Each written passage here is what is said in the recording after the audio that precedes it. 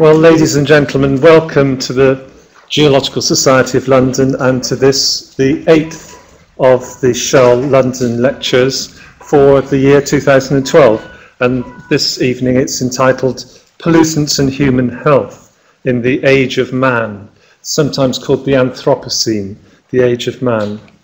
My name's Philip Allen, and I'm partly responsible for this year's programme.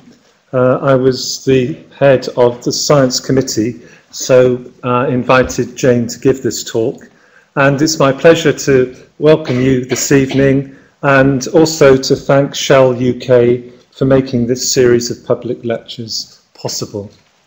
Now, just by way of a brief introduction, between 160 and 200,000 years ago, a biological change took place on the Earth that would really disrupt the natural equilibrium of the place. The Earth had slumbered in its existence for the previous 4.5 billion years.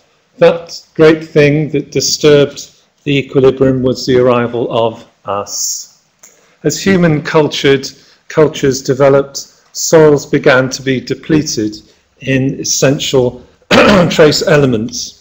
Mining and mineral working caused local pollution, especially with arsenic and with mercury.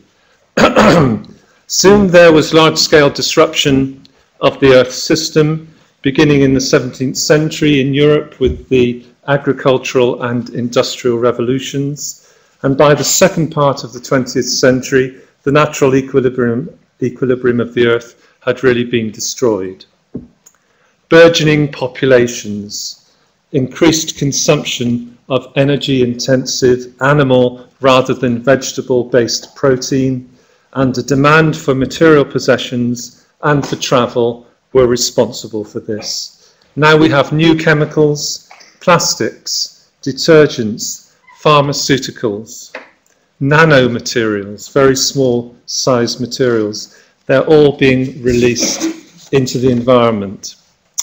So politicians are battling to deal with just one of these chemical impacts, the accumulation of greenhouse gases. They're primarily concerned with one of the elements of the periodic table, carbon. But that's just the start. Fundamental changes in human behaviour are needed if human life on Earth is to be sustained beyond the present century. Speaking to us today about these issues is Professor Jane Plant, CBE, author of the best-selling book on overcoming breast cancer called Your Life in Your Hands, and several other groundbreaking books on health, including osteoporosis and prostate cancer, and most recently, Beating Stress, Anxiety and Depression. Jane, formerly Chief Scientist of the British Geological Survey, is Professor of Geochemistry in Imperial College London and holds a DSc, 7 honorary degrees, and many prizes and distinctions for her contributions to science. These include Fellowship of the Royal Academy of Engineering, Life Fellowship of the Royal Society of Medicine, and the Royal Society of Edinburgh. She was a member of the Royal Commission on Environmental Pollution and until 2008 chaired the government's Advisory Committee on Hazardous Substances. So Jane speaks with some authority. Ladies and gentlemen, please welcome Jane Plant.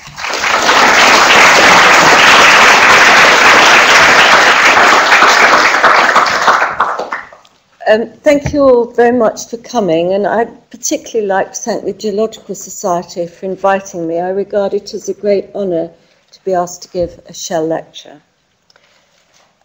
As you heard, I'm going to talk about pollutants in human health in the age of man, and the talk is basically in 2 parts.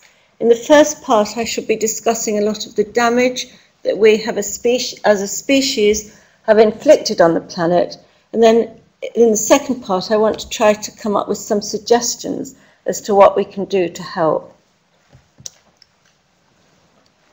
Well, first of all, what do we mean by the age of man? Homo sapiens, which interestingly means wise man, evolved only 200,000 years ago from a common ancestor called African Eve. They've done this via mitochondrial DNA, which is female DNA, which is why they can't say anything about the male ancestor. Now, part of our success is because the human brain is the most complex object in the known universe, and I don't know any scientist who would disagree with that. And you can see how we've spread across the planet. And interestingly, initially, modern humans, which rapidly replaced Neanderthals, were black. And the point is, whether we're black, yellow, red, white, we are the same species. So if we make a mess of our planet, we are all in this together. This is the slide showing an attempt at the geological record, but I haven't got enough space to go back to 4,500 million years. And I want you to note that the Holocene has been very favourable for human life, but we're having such an impact on it that several people have suggested that we're now in a new epoch called the Anthropocene. One person, Crutzen, has suggested that this began in the late 18th century based on CO2 emissions from the Industrial Revolution, but Rudiman has suggested it began 8,000 years ago with settled agriculture. And the point I want to make from this slide is this is almost yesterday to a geologist. And if those of you who aren't geologists can visualize this, if you imagine a week is Earth history, then we have appeared and made this mess and its impact in only the last fraction of a second. And these are some of the impacts we've had. Atmospheric pollution, soil pollution, to the extent that some people have suggested we are a disease that the Earth caught. Now, part of the problem is our consumerist economy. I would think by now this figure of 1.7 billion people is much higher. It's called the consumer class, the group of people characterized by diets of highly processed food, desire for bigger houses, more and bigger cars, high levels of debt, and lifestyles devoted to the accumulation of non-essential goods. So consumerism is a big driver of the damage we've done. But the one that people often don't mention is population. We are already in this position here, and I think you can all see how hugely population is scheduled to grow. And when you think about the damage we have done just lifting the North American and European population into this modern consumer world, what on earth is going to happen if we try to do with this? I think, and I don't know any geologist who would demur, that this is not possible to do without inflicting incredible damage on the earth that may not be recoverable. Now, turning to chemicals, many people now appreciate the health impacts of chemicals, and here are some of the organizations involved. They're now being linked increasingly to a range of illnesses, and a lot of chemicals are involved. And as I said, politicians have been preoccupied with just one, but there's a whole range of chemicals that are of concern. And a recent Nature article stressed that the nitrogen cycle was far more disturbed than the CO2 cycle, with implications from ocean acidification. And this is mostly coming from chemical agriculture. Now, we also are learning how there are potentially sensitive subgroups, and there's a particular emphasis on fetuses and a group of chemicals I shall talk about later called endocrine disrupting chemicals, which mess up our hormone systems. Now, this sums up the problem. We're dealing with a highly variable group of chemicals with the potential to cause harm. There are also their metabolites and conjugates in the environment. They're in a wide range of environmental media, from surface and groundwater, soil and marine systems, at high nanogram to low milligram per litre concentrations. And the possible effects of many of these chemicals singly, let alone in combination, on the environment and human health is pretty well unknown. Well, Chemicals nowadays tend to be managed on a risk-based principle. So we have a source of a hazardous substance, but provided the environment or individuals are not exposed, then there is no risk. So we have to have a pathway to cause a risk. And if there is a risk, we then have to deal with risk management, assessment, and all the problems.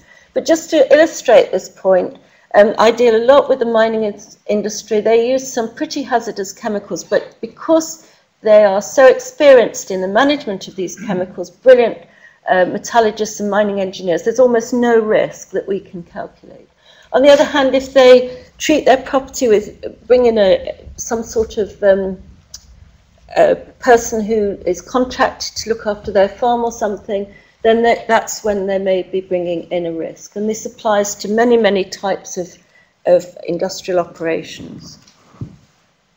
So the main groups of chemicals I'm going to talk about are inorganic elements, such as selenium or iodine, which are needed in trace amounts. If you don't have them, people can become ill, but they can be toxic at high levels.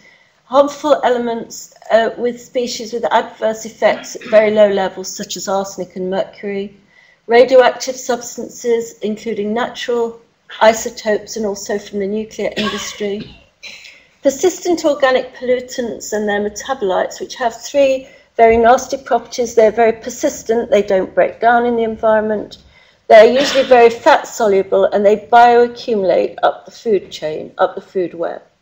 And they're toxic in one way or another, often carcinogens or reprotoxic. Also want to deal briefly with human and veterinary pharmaceuticals, because these have particular biological targets and they have the potential to cause harm at incredibly low concentrations. And finally, particulates and nanoparticles. So first of all, the chemicals that we've been concerned about for longer, these are the ones depleted by agriculture or causing local pollution from the mineral industry. And this is a problem that I worked on with my colleagues in BGS a long time ago. These two ladies are Chinese ladies, they are the same age, but when this lady was challenged with the Coxsackie bee virus, she was deficient in selenium, and this left her with this very nasty bone disease, which obviously is going to affect her the rest of her life. And the area affected also had a lot of heart disease, also caused by selenium deficiency. Well, there was actually plenty of selenium there, it just wasn't getting through because of the way they were doing agriculture, and we were able to come up with a very low-tech way of dealing with this. At the same time, as I said, these are trace elements which, if you have too much, cause toxicity, and one of the first problems with too much selenium is this sort of patchy baldness.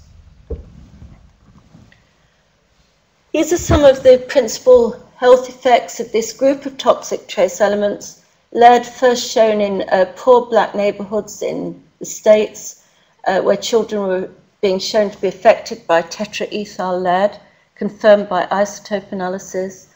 Cadmium in Japan. This was just ouch disease because their bones were spontaneously fracturing from cadmium. I'm going to be dealing with arsenic and its cancer-causing properties. Mercury is very dangerous for our nervous system, and platinum, which I shall also be talking about, directly causes DNA damage. Well, this is the old Rio Tinto mine in Spain, which was worked for more than 5,000 years, and you can see it's causing a lot of local pollution. Although modern mining, it wouldn't happen. But the problem is that much of the contamination now has gone global, and this is well illustrated by mercury. As I said, it's highly neurotoxic. Levels have increased to a point where international action is being taken to reduce levels, and I chaired a panel on behalf of DEFRA at Oxford University to try and reach some international agreement on this 3 years ago. Man-made mercury is now 95% of the total, and it's 3 times higher than in 1896, such that the US FDA is putting out warnings about eating too much tuna, especially to pregnant mothers and other vulnerable groups. Now, it's not from using thermometers, which some of our civil servants seem to think, it's actually from burning Gondwana coal, that's Chinese coal and Indian coal, and from poorly controlled metal workings. That will not be Western mining companies, it will be the poorly controlled companies from countries such as China that are causing the problem, and a lot of artisanal mining. And just to show you the problem in Bangladesh of arsenic, which my team worked on, what happened was that the Indians were taking more and more of the water, the Bangladeshis were getting less and less, it was increasingly contaminated, and there was a lot of contamination from fecal material with a lot of illness. So the World Bank came along and drilled these large tube wells into the sediment coming off the Himalayas, but they didn't check the water for arsenic. And after about 5 or 15 years, people like this beautiful young woman started developing these horrible lesions on their legs, many of which would turn into skin cancer, and bladder cancer became very rife. And we now know that this was because the iron oxide, which normally takes arsenic out, was in a state where the iron was soluble, so the arsenic was not being absorbed. And you can see here that about 20 to 30 million people are drinking this arsenical water now in Bangladesh. And it's not just Bangladesh. As we have these large populations and are forced to develop groundwater resources, we're finding quite a few areas of the world, including the USA, are pushing their groundwater to become arsenical. These are some maps of Europe, in this case showing arsenic in soil and cadmium in soil. They're both downloadable. It's from a project we did with Europe to make geochemical maps for soil, water, all sorts of chemicals, and these are downloadable off the website. This is a part of the BGS where I used to work, a large area of the Midlands, and you can see even here there's a large belt of arsenical rocks, naturally arsenical rocks, going through, for example, through the Northamptonshire. This has changed slightly now, but you can see that quite a large area is above the soil guideline value for arsenic. Now that'll be fine, provided the iron is oxidized. But if people decide to put on a lot of organic manure or something, that arsenic may be mobilized. So, you know, it's very important that BGS is documenting where these sort of areas are. Now, there are a load of different chemical species. It's not just the level of arsenic, it's what form it's in, and the same goes for selenium. For example, if you have organic arsenic, like arsenobutane in fish, then it's totally non-toxic. It's just like beetroot juice, it goes straight through people without causing any damage. But that's far too complicated to work out. Well, I have to say the next few slides are very whizzy, because the student who did them is a very talented Italian lady, so if they're more whizzy than the others, that's the explanation. She did a project looking into the potential impacts of vehicle exhaust catalysts, whereby a lot of us as environmentalists thought these would do a very good job in taking out some of the nasty gases. Again, this is what we did was we looked at the bioavailability. So instead of working out some complicated chemistry, this is work we did at BGS. We built an extraction line which mimicked the human digestive tract. So you first of all put your substance you want to see is it bioavailable into a chemical stomach and then into a chemical intestine, etc. And this is a very good way of assessing bioavailability. At Imperial, we also did this with lung fluids to see if you inhale particles of platinum in road dust, is it bioavailable? Can't get this to stop breathing. Thank you. And can you... Here we go. And what did this show? Well, the original experiments to prove the use of autocatalysts were done by looking at the bioavailability of autocatalysts and platinum hydroxide materials. And you can see it looks as if they're very poorly bioavailable. However, when all those gases, those exhaust gases have gone through the converter, you can see that the bioavailability becomes considerably higher in the digestive tract. If you use a Gamble solution, which is the normal neutral pH solution, that's how lungs are bathed in, again, no bioavailability. But if our lungs decide to try to engulf phagocytosis on the platinum particles, I think you can see that the fluid that's released then, which is a very acid fluid, actually means that the particle becomes much more bioavailable. I want to turn now to radioactive elements, and of course the main concern, our main knowledge. I can remember as a child in the 50s looking at these horrible images on the television of these great big mushroom clouds going off, and I think that is the memory many of us have about radioactivity and why some of us still find it very frightening. Now, it's the damage that's done by this. It's not complicated like toxic trace elements. It's straightforward DNA damage, which means that radioactivity is mutagenic or carcinogenic, causes cancer, or it mutates our genes, which can have implications for future generations.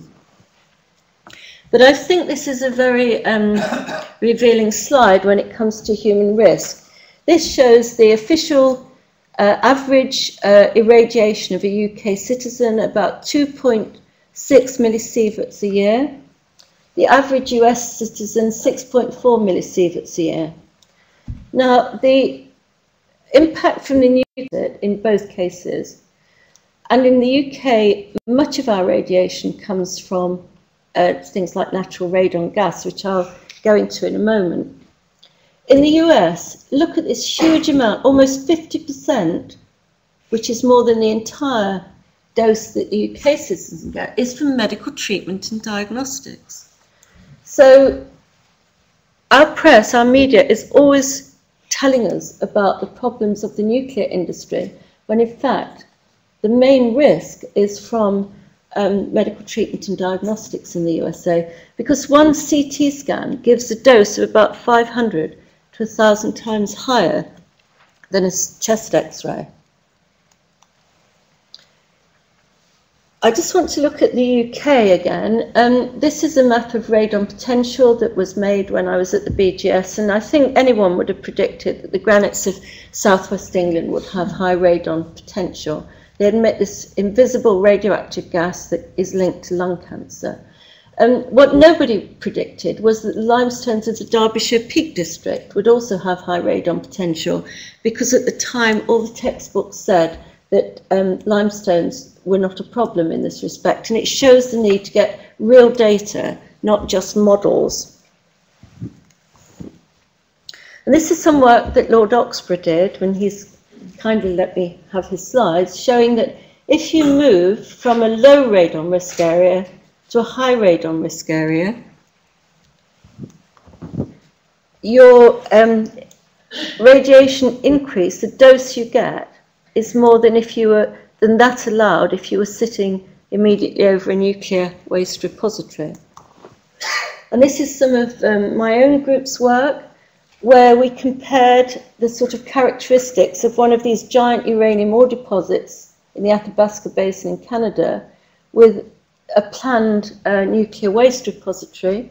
You can see that the deposit is an order of magnitude greater, and you can see that it's in fractured sandstone aquifers, 1.5 years old, supplying major cities.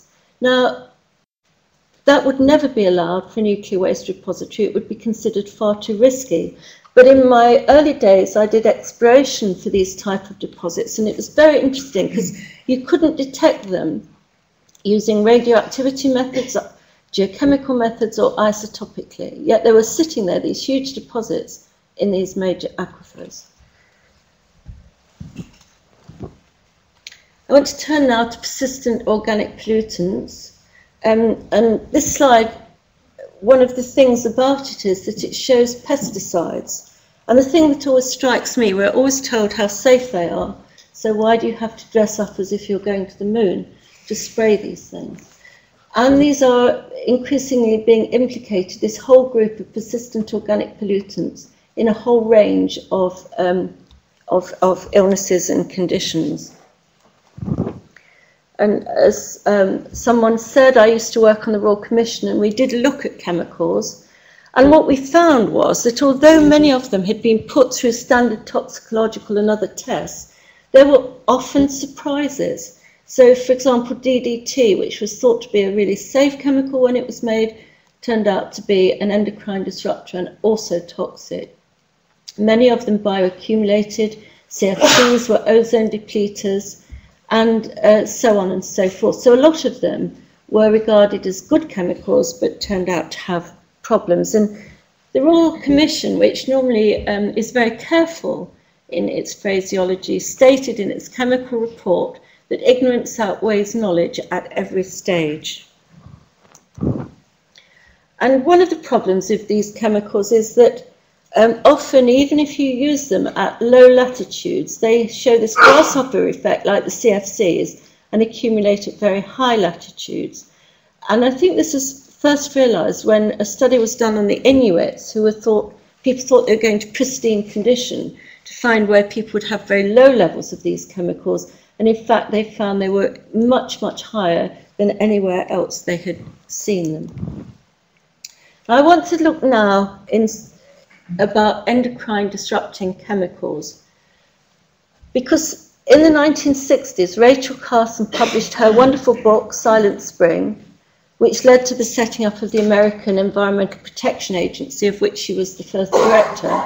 And she pointed out that chemicals such as DDT and other organochlorines were causing top predator birds, such as hawks, to have eggshells which were very, very thin. And she attributed this directly to the chemicals and their effect on the bird's hormone systems. By the 70s, we had a problem in the UK whereby our dog whelks and our oysters, the females were being turned into creatures like this because of a chemical called organotin, which is an aromatase inhibitor. So these creatures were being masculinized. So all the females in these populations were being turned into males, a feature called impersex. The next thing that we heard about was hermaphrodism in frogs as a result of atrazine, a commonly used herbicide on corn in America. And then in the UK in the 80s, we began to learn that a lot of our fish were feminized, especially around sewage treatment works. So instead of the normal sections through testes full of sperm, there were these large female eggs in the feminized fish. But it wasn't until 1993 that somebody pieced all this together.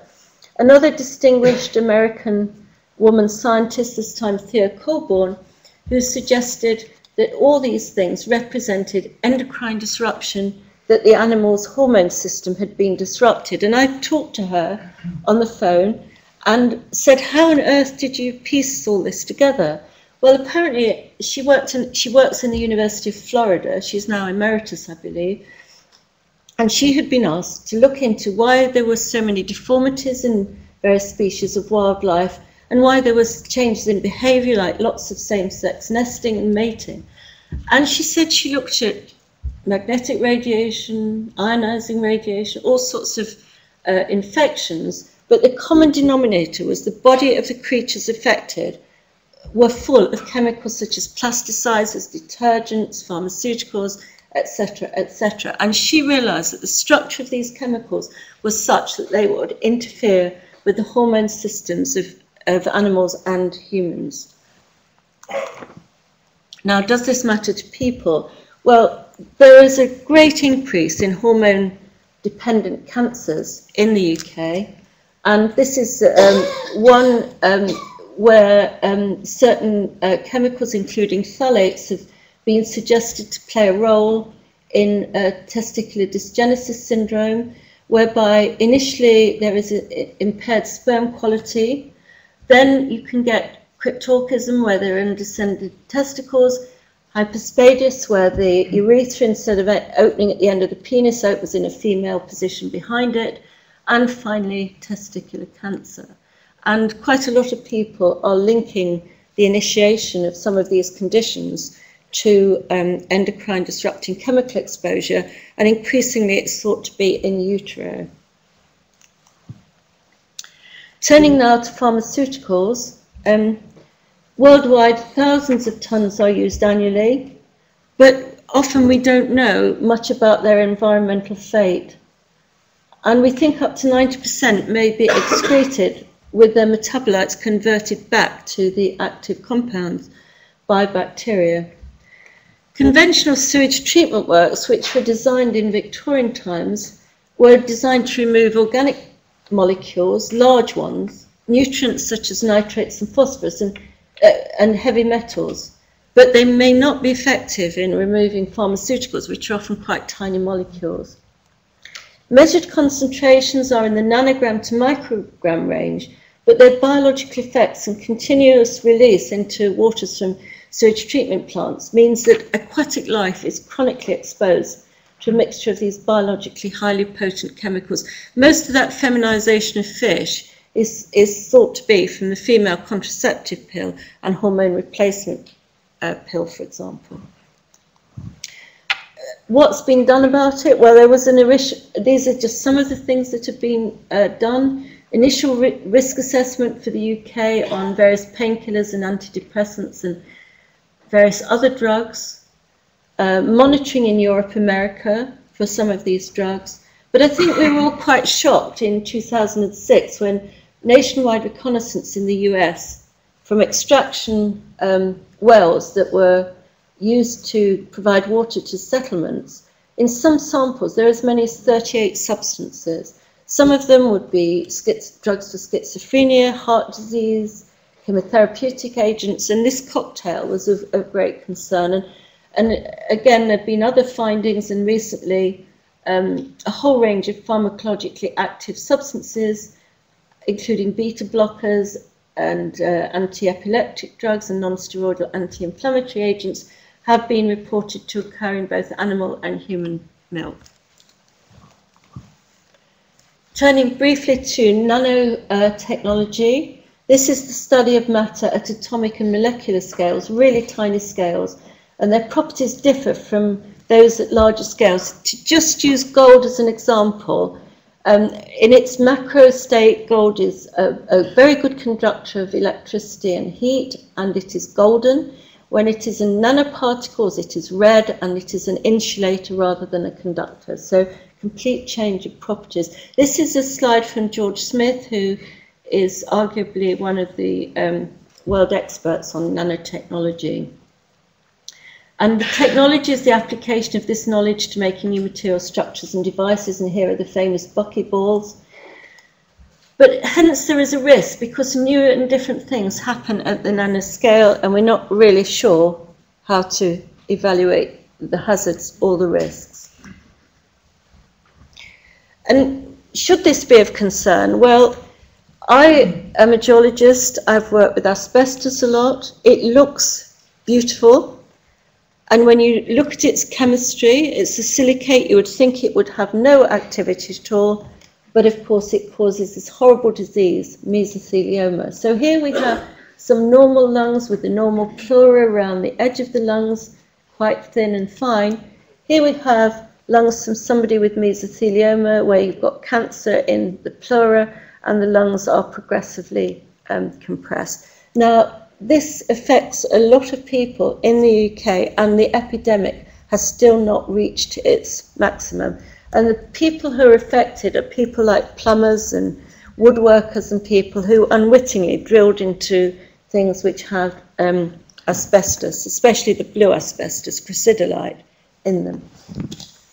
So here are some of the causes of concern, again from Professor George Smith. Some TiO2 particles can show photocatalytic activity, so chemical changes can be triggered by sunlight. We know that insertion of carbon nanotube into mouse lungs triggers aggressive immunological response. I've mentioned asbestos.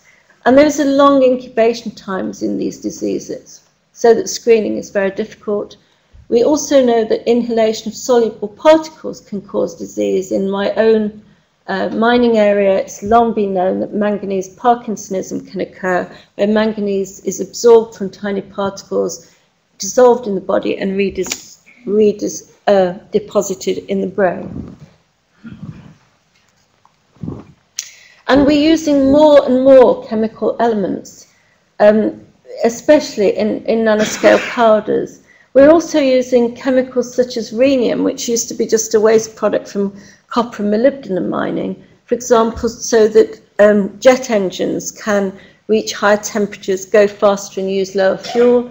And things like indium we're using, for example, to make windscreens for jet engines and fast railways. And a lot of these chemicals, we've not got much experience, we don't know much about their environmental fate, and all the time we keep concocting yet more insecticides, herbicides and other novel organic compounds used in a whole range of industries. So this is the question that Sir Martin Rees asked: is this the final century for Homo sapiens on planet Earth? And this slide shows the Earth, which is this lovely blue watery planet, turning into something like Mars. And I think we've all heard recently that Mars had rivers and water on it. Some of my colleagues at Imperial think they've found the remains of an ocean on Mars. So I've put this rather scary slide on just to try and make us think.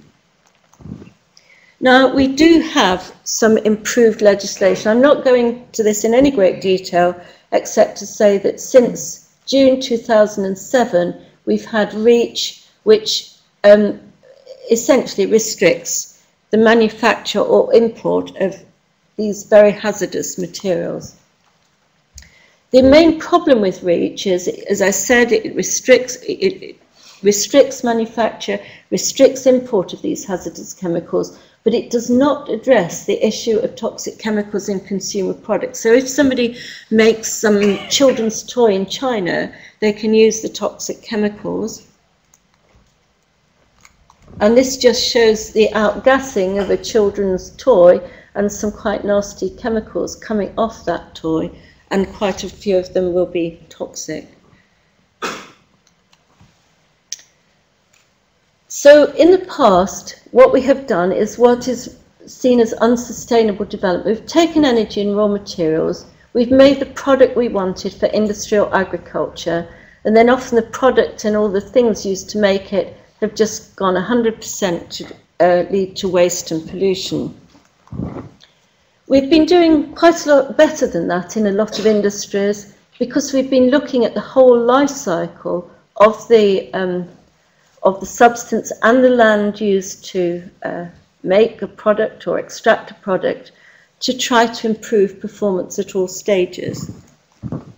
This just shows some work Imperial College did. In the old days, if you went to a mining site, it would often look like the moon. I remember seeing the Sudbury nickel mine and thinking it looked like I imagined the moon to look, and that was often because sulfur dioxide was being discharged, very acid, and burning all the vegetation around. What this plant shows, work that John Monhumus led on, is that instead of just emitting the sulfur dioxide, you take it off as sulfuric acid. One, you limit the damage to the environment enormously, but two, you have another saleable product, sulfuric acid. And as I said, also we need to consider land. So, for example, in mineral exploration, you need to consider it all the way through to reuse. And the example I often use is the National Forest, because they extracted a lot of coal, including recently, but now they've restored the land and it's become a rather attractive national forest. And I think we have to regard land in this way. But I think we have to take it further, and this is a concept from the distinguished environmentalist Michael Braungart, who said, well, the biomass of ants on Earth is greater than that of humans, but that's because they continually recycle everything.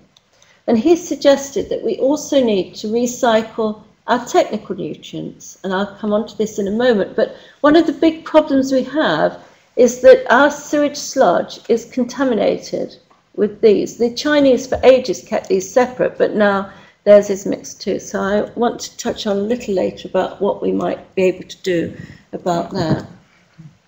And one of the big problems is that over the last 50 years, especially in America, things have been made so they'll wear out. So we have to keep buying new things. And if we're going to do this, this shows a mobile phone and all the things in it, including some very valuable substances. But the problem is, to get these out again, it's almost impossible. And you can see pictures of poor women in China trying to heat these things up and extract the things.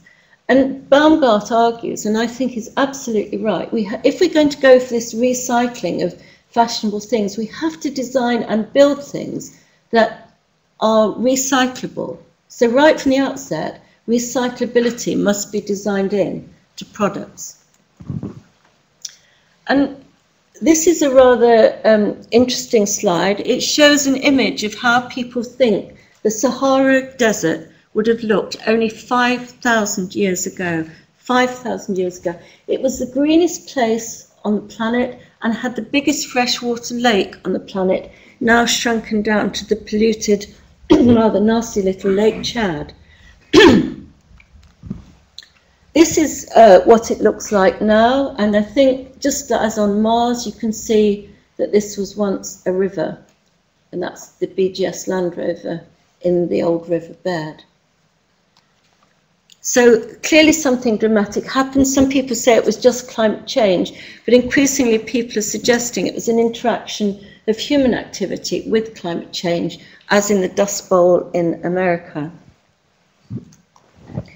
And this is one of the great problems of desertification. Most of our deserts are on the move, and I recently had lunch with somebody who was a government advisor at a meeting in Cambridge, and we were discussing population and impacts, and he said, oh, well, every economist will tell you Africa could take a population 3 times the size.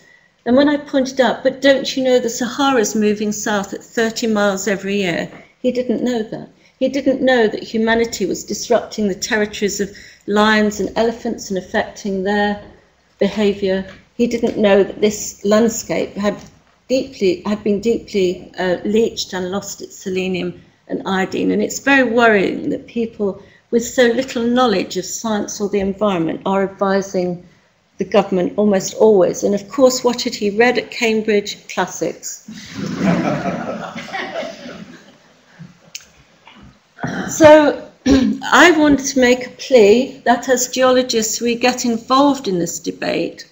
I know people often change the subject when you mention population, but I think if we as geologists don't say that the population growth is unsustainable and looks increasingly unsustainable, I really think we need to make that point. This idea that economists have that, oh, we'll get to 2050 and it will flatten off, I don't think that's acceptable, because when you have that number of people, if we lift them out of poverty, it's going to have such an incredible impact. Habitat destruction. A recent Nature article made the point that biodiversity was more damaged than the climate. I think the economic growth model, endless economic growth, as we are doing it now with all this throwaway society, is completely unsustainable. And some of the impacts we're having, groundwater sources depleted. Many of these date from 20,000 years ago. They were the basis for the Green Revolution, and we are mining them. We're not using them sustainably. Many are polluted and many are sucking in salt water and becoming saline, which will be unrecoverable. I'm not going to mention climate change, we hear about it so much. Ocean acidification, and particularly things like nitric acid and sulfuric acid. Soils degraded, contaminated, and increasingly with desertification. So I just want to go through just a few potential solutions that we as geologists might offer. If we're going to control population in any humane way, it has to be through the empowerment and education of women. That is shown by so many studies, so many data, and I think some of our religious groups need to come into this century and start appointing women archbishops. I think we need to comment about energy. I really think that this obsession with onshore windmills is so stupid. When I was at BGS, we did a model of the land take to replace one thermal coal-burning power station, Drax, and it took the whole of Scotland and part of northern England to generate as much energy. And that wasn't doing things like saying, well, when the wind isn't blowing, we get no energy, and when the wind's blowing too much, we have to switch them all off or they'd burn the national grid out. And if you did a life cycle analysis, I bet they're introducing quite a lot of radioactivity because of the use of rare earths. As I said, I think all consumables need to be made fully recyclable. I'd like to see agriculture increasingly based on recycling of nutrients, not the use of man-made nitrates, which we just let go into the environment, causing acidification. And sewage sludge, often it's now burnt at 850 degrees centigrade because supermarkets, certainly the more upmarket ones, will not buy food grown in it. And people in some part in the UK are taking off the biogas. In other countries, people are looking at taking off the nutrients like the nitrogen, phosphorus and potassium.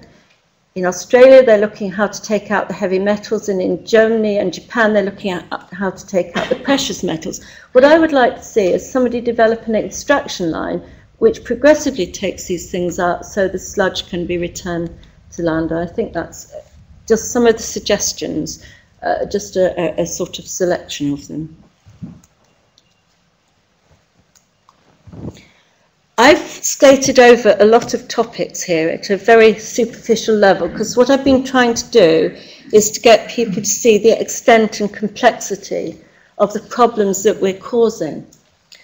And at Imperial College, 3 of us have edited a book called Pollutants, Human Health and the Environment, a risk-based approach which goes into all these things in much more detail. And if anybody wants to buy it, your cheapest option is not your bookshop, not your university bookshop. I'm afraid it's Amazon. Thank you all very much.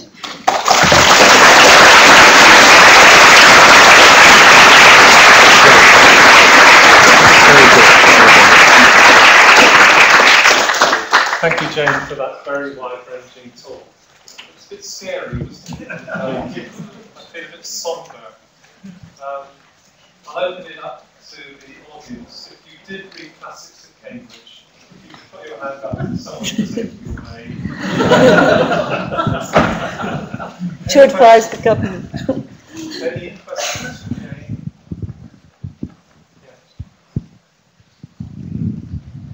Thank you for a very interesting talk. 2 things I'd like to comment on. One, if man is supposed to be so intelligent, and by man I mean the human species, why don't we just forget about it and just become extinct? Because the Earth itself would then recover naturally, and species have become extinct throughout geologic time, and the Earth has recovered from one disaster or another. So we're just creating a disaster which is going to make us extinct. At the moment, we're making about 1,000 species extinct per year. That's our responsibility. But that will invariably affect us because we get medicines from trees and plants in the Amazon Delta, which is slowly being converted into another Sahara Desert. Yes. Now, scientists know this. And we talk to politicians, and we talk to the people who run countries, run companies, and so on, and they take no notice. They say, oh yes, but this is going to happen by 2015, and by then things will change, or by 2050, or whatever time limit they put on these processes. Shouldn't it be more to the point to get more scientists into political situations and get more politicians and more industrial people to actually listen to us? I think one of the problems I used to be exasperated when I was chief scientist at the British Geological Survey, because I was inevitably trying to talk to somebody. I'm sorry, but they'd all done classics at Oxford. And I mean, often, you know, I remember talking to somebody who was in the then Department of Energy. He didn't know what a kilojoule was.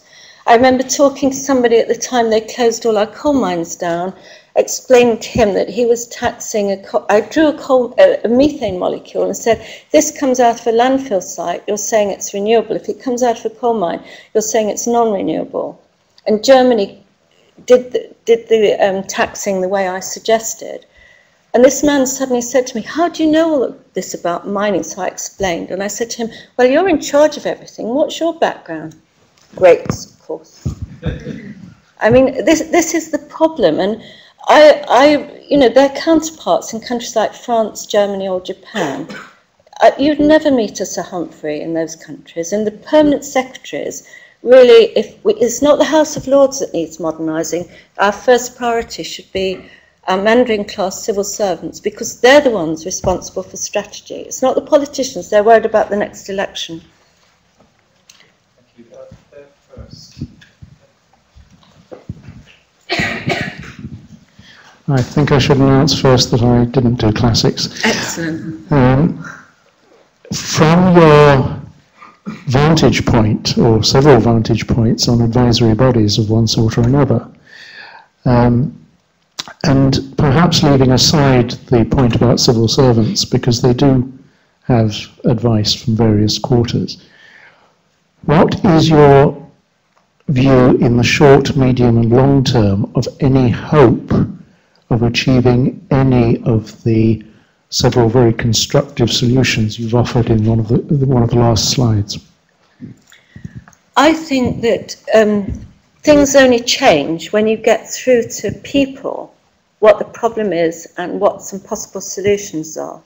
I mean, with my book, Your Life in Your Hands, it showed all the problems of consuming dairy produce for hormone-dependent cancers.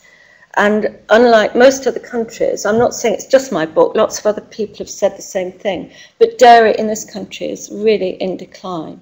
And I think the thing to do is for all of us to try to argue, write, point these things out so that ordinary people get the message. And then you can get change. I don't think you get it from the top down. I think it's once ordinary people get the message.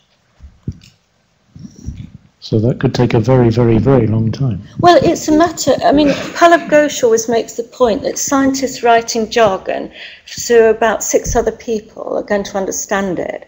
And he said that anything that was published, I hope I'm not misquoting him, but it's along this lines, that anything that was funded by public money, there should be at least an abstract that was intelligible to the average member of the lay public, the average intelligent member of the lay public. And I mean, when I wrote the book, Your Life in Your Hands, when I first took it to the publisher, his first reaction was, which 6 people are going to understand this, you know? So I had to learn to write in a totally different style. Well, thank you. My father did do classics at Cambridge, and he did not have a clue about science, so I agree with you. My particular question is quite a particular one. What about nano silver particles being used in for clothing and their effect on the environment? I can't answer that because I don't think there's enough. Well, I'm unaware of all the studies that have been done on it. I'm aware it's being used. Silver has long had antimicrobial properties, but I can't answer it because I don't think there's enough work going on into the hazards and risks of nanoparticles and nanotechnology. And I must say, I think some classicists are highly intelligent. Boris Johnson is my favourite classicist. Is a lady.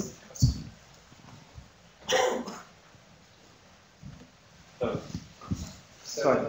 Can I was just good. Yeah, go ahead. On your point about the windmills, I read some little while ago that in Germany they did some research and they decided that much as they've got lots of them, that they actually work against the environment because they unbalance the electricity output from the atomic and other things and make them worse. They have to keep they've had to turn them off quite a lot of times in Germany, because otherwise they'd have had meltdown of their national grid. And I don't think a lot of people realised that when they were first argued. Yeah, but what they do, where the atomic and the coal were working efficiently, it makes them work inefficiently. Yes, yes. I think there are lots of problems with windmills, but they've mostly sort of been brushed under the carpet.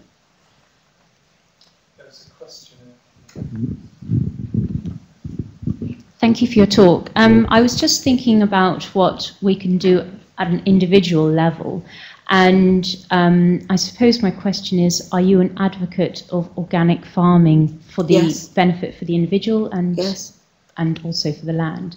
So do you think that if it was feasible for us to switch completely to organic farming, then that would have a dramatic improvement in terms of general health and diseases? I'm not an agriculturalist, but I mean, because of my interest in health, I read a lot of papers and work from people in the early part of the 20th century who were sent out to look at why are the Hunzas so healthy. That was Sir Robert Harrison. Why are the Sikhs so healthy? Why are the Chinese so healthy? Not only physically, but mentally. They all reported back that it was their cycle of agriculture, and also a lot of these communities were pretty well approaching veganism.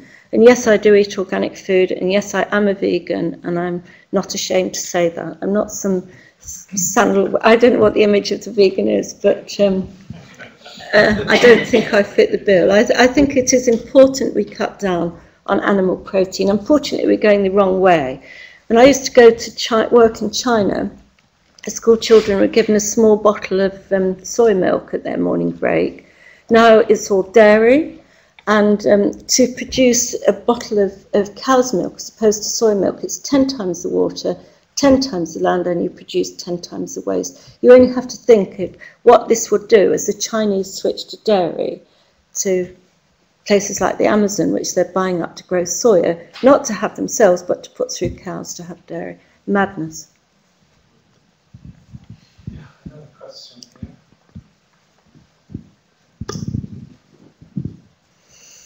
Thank you. You hear quite a lot about parabens and certain plastics being used. What's your take on them, and are they sort of, because they seem to be chemicals that are in the general psyche of, you know, that the layman does sort of is aware of.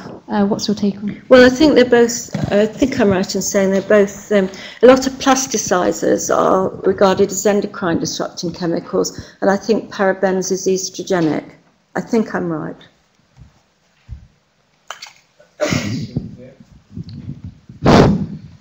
That was a fascinating talk, Jane. You've reinforced all my worries.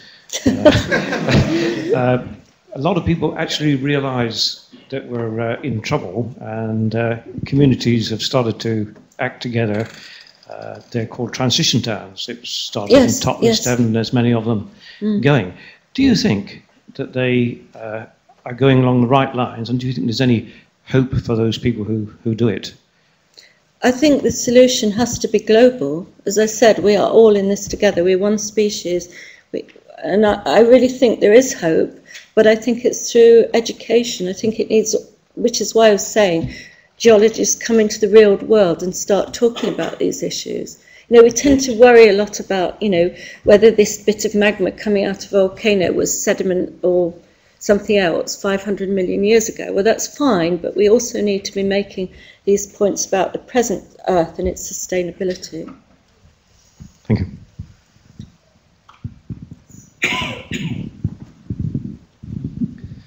Well, thank you for a very alarming lecture. I think that I wanted to make 2 points. The first is that a lot of the problem is how to convey the information in the right language. I've just been in Singapore looking at the affairs of Nanyang University, in which a lot of very good work is going on, but the problem is how to communicate it. Yes. And what happens in Singapore is also what happens in this country. How can you communicate it? And that is a major problem, not just for scientists, but for those who want to understand what is going on. My second point is that when you want to bring about change, there are usually three main impulses.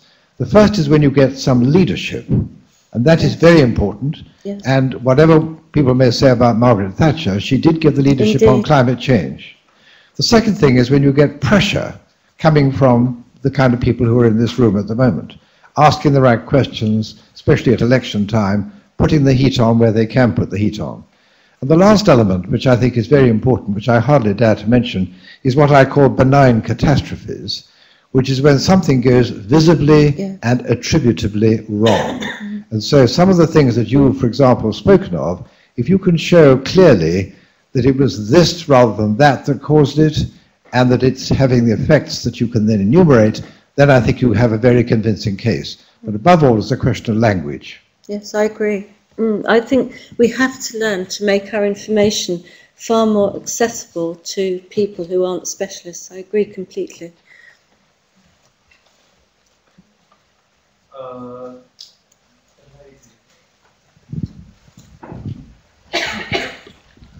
My hair hasn't gone back to place yet. It's been standing on end ever since you started. Oh dear, I thought I came up with some But it's been very rewarding.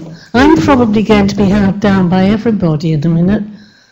When you flashed up the components that go to make a mobile phone, how are you going to stop this ever-increasing use of everything electronic? Not just a new type of mobile phone every year, but the books.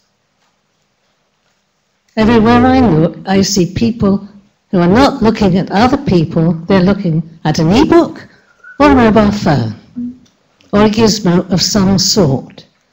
But because it's big money to governments, I can't see how we're ever going to stop it. I saw a long time ago in the Times a photograph of a 6-year-old child in the middle of Africa scrabbling in the mud to get the minerals. Standing over him was another 6-year-old child with a machine gun. Standing over him was an adult with a bigger gun. Is this what we're really aiming for in life? No.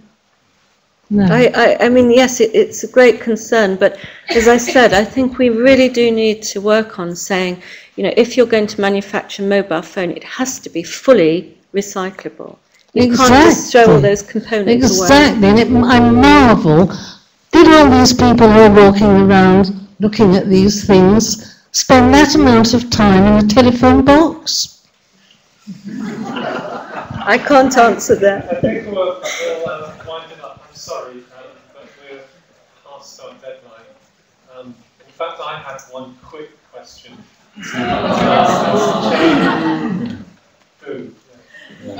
That is, and this is a serious point, with carbon-driven climate change, we know that we've committed to a lot of future climate change and sea level rise, even if we stop emitting today.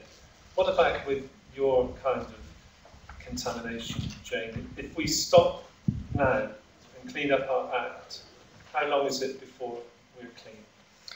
Well, nature often cleans a lot of the chemicals up I've been talking about. For example, you know, lead quite quickly gets turned into insoluble forms, but it's just we're unrelentingly emitting it.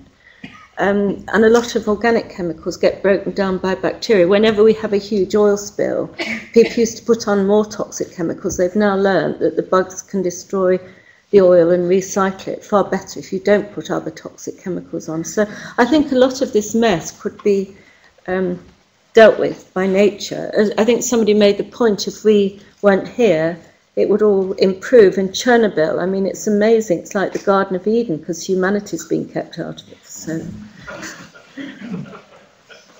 Garden of Eden before the 7th.